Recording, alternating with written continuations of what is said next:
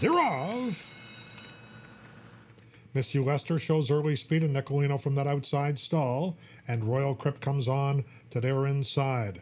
Also right there is Your Blues. Those four contest the early lead. 2.5 lengths to Elmo Shrugs. Then Hidden Blitz. Sirocolitis is down on the rail and 6 lengths from those front runners. Then we have Silent Blessing, who has 2 horses beaten Colonel By, and Lucky Merv as they head toward the far turn.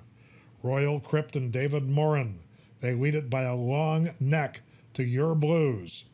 2 lengths to Miss You Lester in third position. Nicolino at long odds fourth. Riding the rail to the top of the stretch is Sirocolitis, who's starting to gain ground and looking sharp just outside the quarter pole.